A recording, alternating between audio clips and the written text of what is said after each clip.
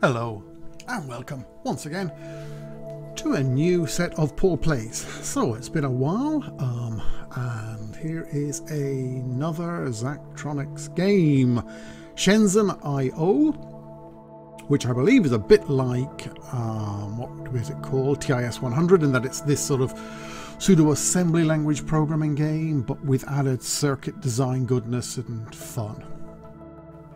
So we're here. Once again, I think what I'll do is I'll try not to spoil too much of the game. The Zachtronics games, even though they are primarily puzzle games, they do have quite a nice sort of story hidden in the background, sort of with incidentals and bits and pieces. And this one is presented as a series of emails that you get, sort of basically an email per puzzle, but there's sort of, you know, flavour and a bit of story going on as you've sort of moved to China to work in the electronics industry at some stage in the future. The other cool thing about this game is, you won't be able to see this, when I click on this it'll open a PDF, and the game does encourage you and gives you instructions how to sort of print it out and make your own folder out of it, you know, a good ring binder with dividers and plastic sheets and all the rest of it. So, you know, playing the game with that printed out, I haven't actually got it printed at the moment, I'm still using the PDF version of it, but you know, it will improve the game, and it's a lovely touch. TIS did it as well with their manual. So let's have a quick look at what's happening. As I said, it's a programming game a la TIS 100, more so than Infinifactory, but with some sort of added sort of pathing and circuit design, which we'll get to. And the game is presented through this, so you get your email basically, and again, I think these Zachtronic games are wonderful, well worth playing, and because it's new I don't want to spoil too much of this stuff in terms of reading out all the text. Now I know some people would like this more as a let's play, proper let's play, put it that way, you know, to follow the entire game, but I don't know, I'm going to treat it the same way as I treated my other ones, more as a puzzles and going through the enjoyment of solving the puzzles, and encourage everybody who enjoys this to buy the game themselves and experience these parts of it. So that's just me anyway. So the first thing we have is security camera fake. So this is the main playing board of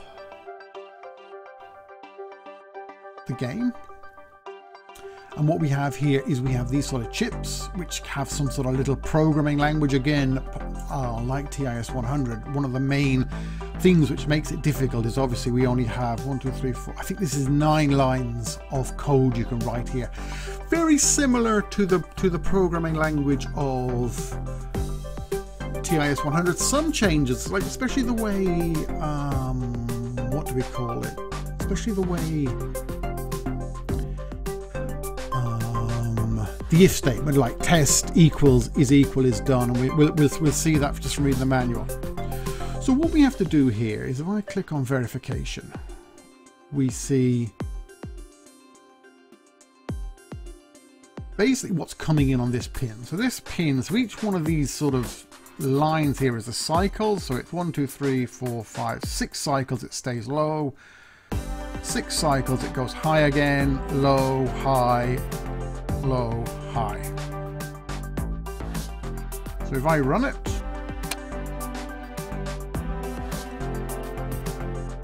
this bit of the chip has already been programmed to do that. So I'm just going to go over quickly. So what it's doing is it's moving 0 to P0, which I believe, let me see, is this one here.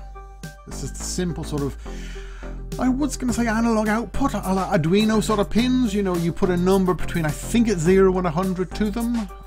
Maybe there's negative in it as well, I'm not 100% sure on that. So you move 0 to it. SLP is the sleep instruction, so it sleeps for 6 of these cycles. It then moves 100, which is obviously the maximum value here, and sleep. And the same as in TIS 100, there's kind of an implicit let's go back to the top. We have one internal register called the accumulator, which we can use to store thing in. This is the state, and there is some sort of power. So as you can see up here in the top right, these components, when you start building them yourself, cost money, yen I believe, or maybe it's something else. I'm not 100% sure on Chinese currency. And so part of it is to get them done, these puzzles, in the smallest amount of cycles, but there's also using the least amount of power, and there's also trying to minimize your costs.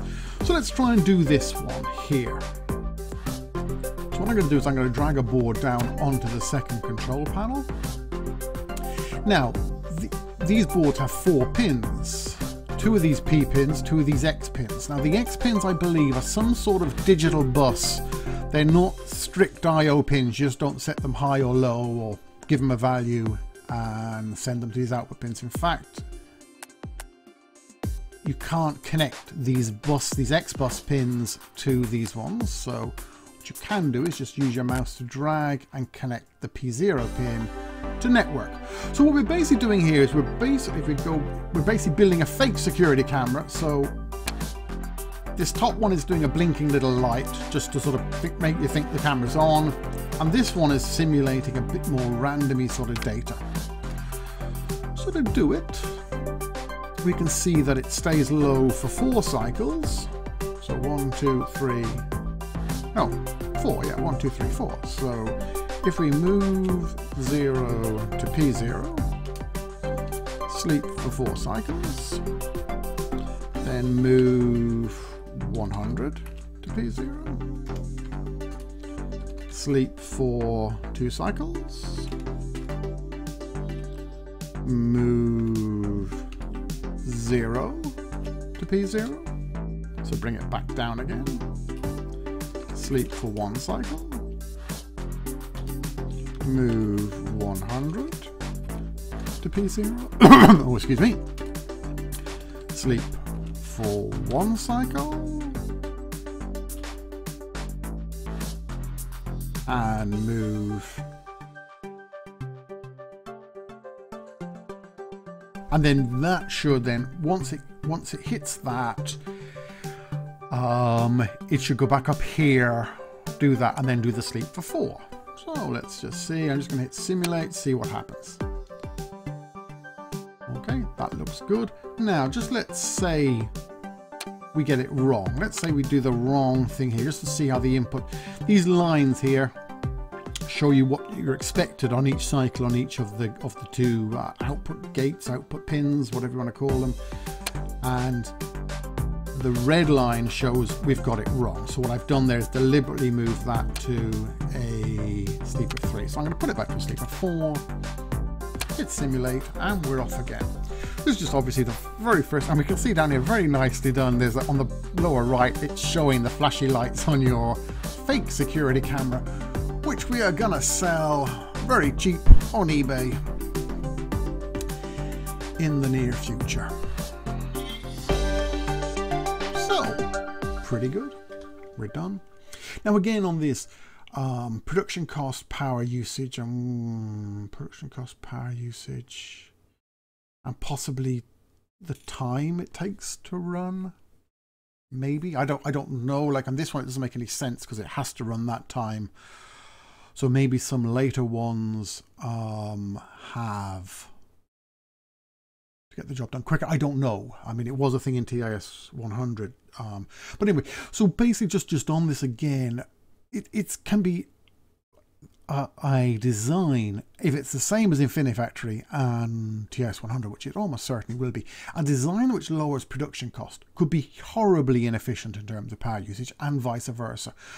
So like doing one design which is in the middle, yeah, kind of, yeah, that's cool. You've done a design, it's not bad on production and not bad on power, but like in some of them, when you look at the actual solutions, the real, you know, like how do you get production costs down really low, or how do you get power, I mean, sorry, I'm not talking about this game, I'm talking about like TIS 100. Or even Infinifactory, which had the same similar type things. You know, the designs could be crazy. Like, you know, the power usage to get a low production cost could be monstrous, and vice versa. So like it's kind of what it doesn't show is a kind of a good view of whether it's a a reasonable solution. But anyway, that's a minor point. So and you can continue editing, work on it a bit more, run it again, play with it, listen to the music, and return. So it's a quick look at the first level fake surveillance camera in Shenzhen I, the new game from Zachtronics. I'm going to hopefully be doing each of the puzzles, one episode, and again, not concentrating too much on the story / game in between them. People can do that themselves. They're wonderful games, well worth doing. So thank you very much for watching the first episode of this. I know it's been a little while since I've been doing it, and now I'm doing another Zachtronics game, so I must be some sort of shill for Zachtronics, or a very poor shill for Zachtronics, because I haven't done Space Cam on the PC, because I played that on another device, unfortunately. So thanks again for watching. If you liked it, please do drop a like on it, and consider subscribing if you haven't already. I do have the other Zachtronic games, Infinifactory and what's the other one? TS100, of course. Already done one episode per puzzle if you're interested in them. So until the next episode, thanks for watching. Bye now.